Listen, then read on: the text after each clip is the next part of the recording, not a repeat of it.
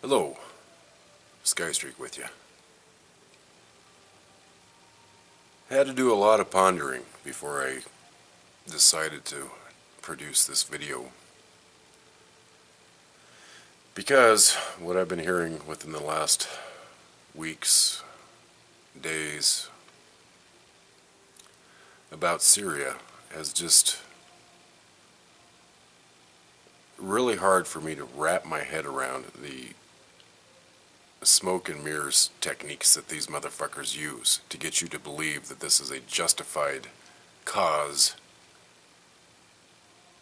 to go in and ruin another fucking country. I'm sure you've all been paying attention because it's all over the news. They're blowing up the story over this false flag event to brainwash you into believing that all of this is justified, even though they have no credible evidence or proof, just speculative proof that nerve agents, sarin gas, was used on the Syrian people by the Syrian government. Now let's take a step back for a moment. Who's involved as a key ally? Israel.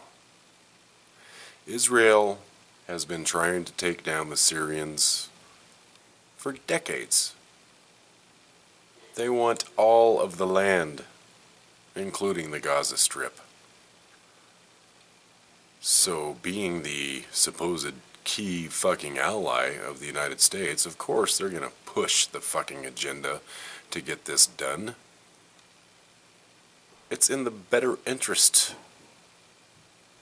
of the policy holders, the important people, the ones up there on fucking Capitol Hill, including the left wing, the right wing, the Democrats, the Republicans, the senators, this big blown fucking out of proportion group that seems to think they can make all of the world's decisions on their own, out of context, and without congressional approval. Like that really matters anyway. It doesn't matter. It's a system that was set up to make you believe that it all fucking matters, and really, quite frankly, it's all a bunch of fucking bullshit hoax individuals like you and I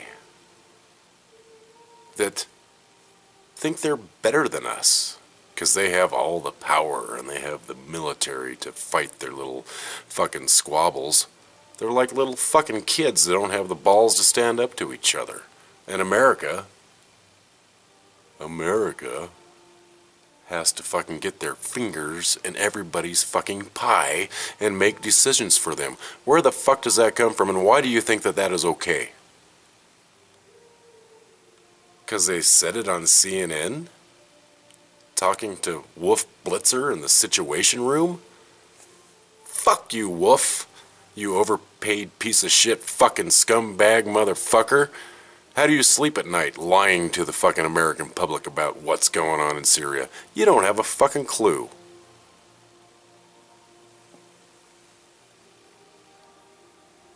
Yeah, I'm a little bit fucking worked up over this. You know, while I'm at work being a fucking slave, I have to wonder what's going on behind the scenes and how it's going to affect me down the road. How is it going to affect you?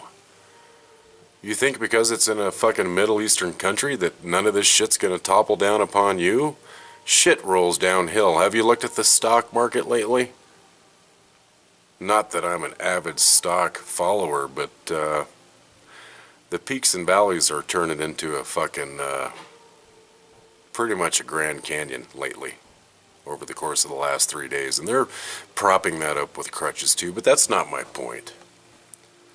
My point is 12 years of war over a fucking false flag event that happened in New York City at the World Trade Center, not to mention building number 7, and all the information's out there, and it's taking 12 years to even get a third of you awake to all the bullshit that they are accomplishing and trying to accomplish with their agenda and take over the whole fucking world and the currency and have a one world fucking religion. regulation at its finest, people, and it's working. And I'm sorry I can tell you all of this and I don't have all the answers. All I can do is expose these cocksuckers that fund the rabid fucking Israeli dogs over there thinking, hey, they're just our ally, you know, we can get away with this. Just tell everybody else that they're a key asset. To what? Killing more people?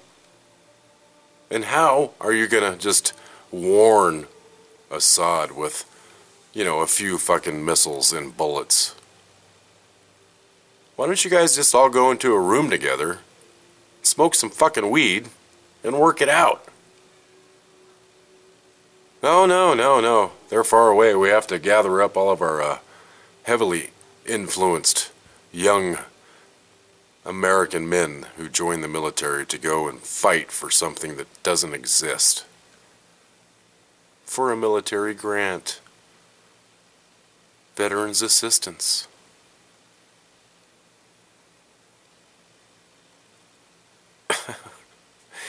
Can't we achieve that on our own without having to rely on any form of government?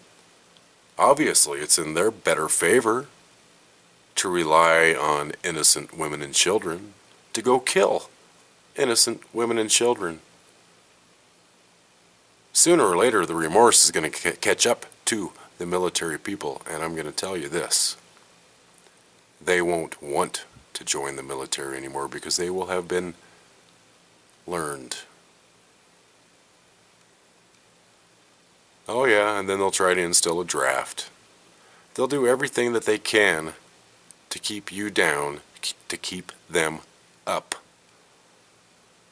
The old men with the flaccid fucking drooping penises up on Capitol Hill have no other way to satisfy themselves than to have all the money, all the wealth, and all the power, while you work 8, 10, 12 hours a day to keep yourself above water while they're living high on the hog, taking vacations, and killing people. No war with Syria in my name. And it shouldn't be in yours either. So pay attention, wake up now, before they take over the whole fucking country. I'm Skystreak, and as always, peace. And I'm out.